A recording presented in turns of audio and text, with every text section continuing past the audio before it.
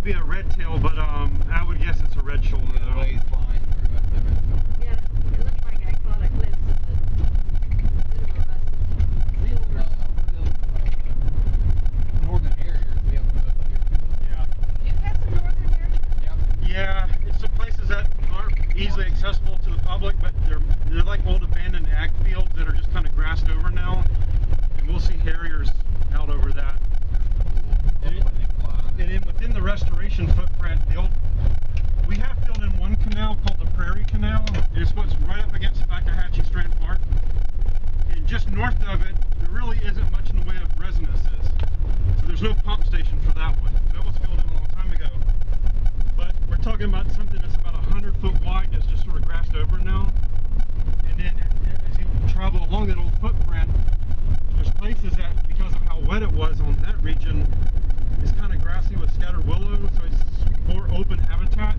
And we'll see the harriers just doing that. So that's their normal flight pattern. I mean, it's kind of a swooping. Yeah, they're kind of looking for bigger prey, I think, amongst the grass. Probably stuff like small rabbits, Fly a little lower. or maybe even like the smaller wading birds. Out in New Mexico, I saw a harrier plunge into a lake to get a coon. And it was floating like a seagull on the lake. It wasn't trying to lift off again, but you could see like one wing lift up, not stretched out, but just like picked up. And what we surmised is that the coot underneath the water it's holding, it's trying to talon it. It's trying to like mash him up. But after about 5 minutes, it tried to take off.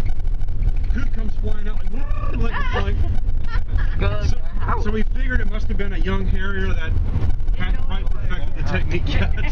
I watched an eagle come down that little lake behind us. There was a flock of geese, Canada geese, and one white one. And it was kind of off by itself.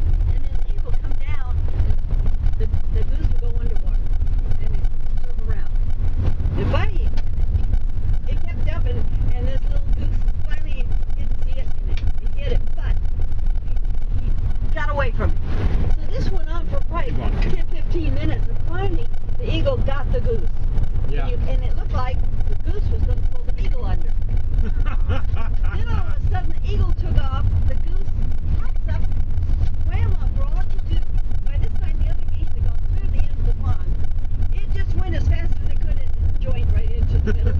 And then we saw it for a couple of days and here, I think it was injured. But I really thought that eagle wasn't going to let go. No. I've actually painted the tree. No, okay. no, This is more well, obvious you know, it was a snow goose that was big. Yeah. My neighbor called and said, "Did you see that?" Well, this case, I was so thrown, I didn't go get my camera. He was ready to do something. Oh yeah, you got it. What? Hold up. There's been a lot of survey work out there. I don't know if it's part of the mitigation land that's being transferred. Actually, if you look at the website, we own it now. These parcels that were bought for mitigation, Oh yeah. we actually own them now, not Citygate. What happened here? This is what we're gonna show you. But yeah, we can park right here. Yeah, let's I'm gonna pull off to the side, let y'all out real quick. All right, we'll get them, get on out. I'm gonna go ahead and turn her around while you're talking to him. Okay. Save us some time. Unbuckled that? I am, I don't have time for this. You don't have time for this? I don't have time for you getting so slow.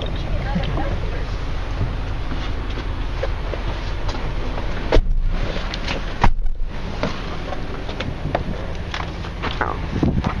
Here you go. Oh, thanks.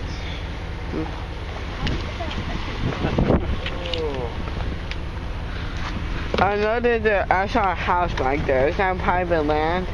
No, that's privately held land, actually. That guy's owned that for a long time, and he doesn't live there day to day, but he's out here almost every weekend. So we're going to just step right out here. Hey, we're not going to be in the world enough to protect land. Oh, is this a trail? Sort of, yeah. Oh, what's that thing in here? What's that? All right, so I'm going to pass this around to you. This is an old artificial cavity insert that we use for red-cockaded woodpeckers. Oh my goodness. All right, so that got many years of use before the pine tree died.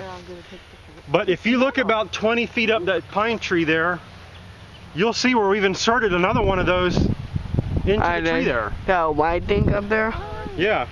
You can see the little PVC ring up there. I can't. Actually, you know what?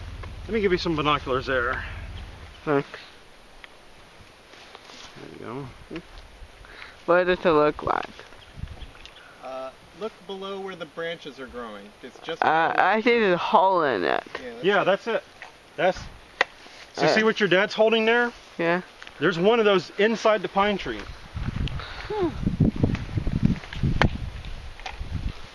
Amazing.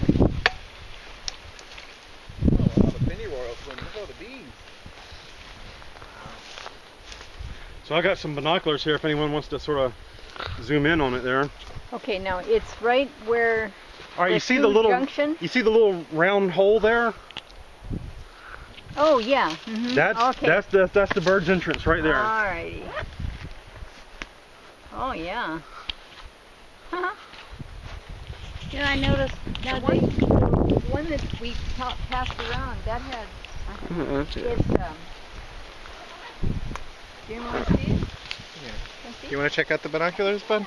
I need it. Will you hold the binoculars for a second, can't. please? I'll hold them. here in Florida, Thank you. I don't Here you go. hear birds.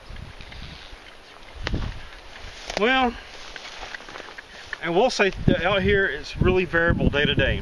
Okay, Days when you got a sort of a constant breeze like this, I won't hear as many birds. okay, But if it's a calmer day, definitely. okay. I will say too, the pineland habitat that we're in, you need to be out here at daybreak or really early morning. You'll hear a lot of chattering, but Okay.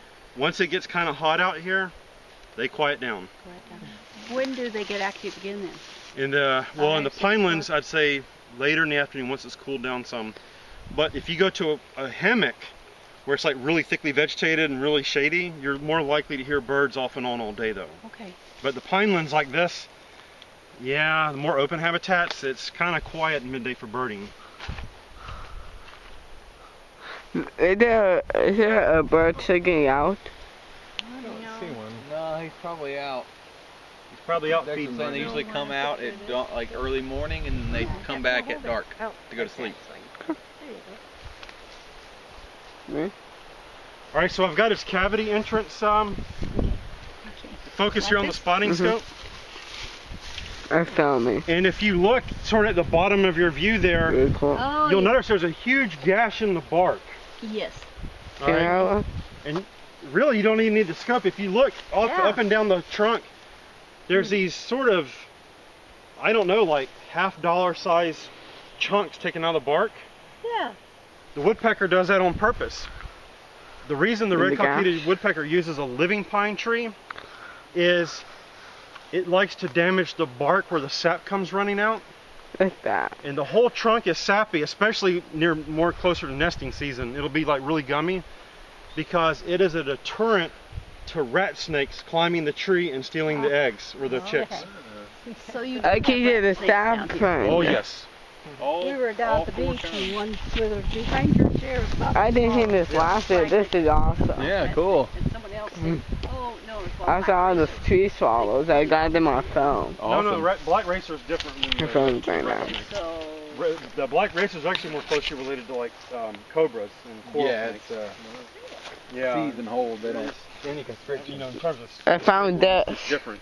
Yeah, that's where you cut off So to help there's manage. no real way of knowing which one it was. Well, if it's jet black with a sort of white belly, The black rat racer. snake. Black racer.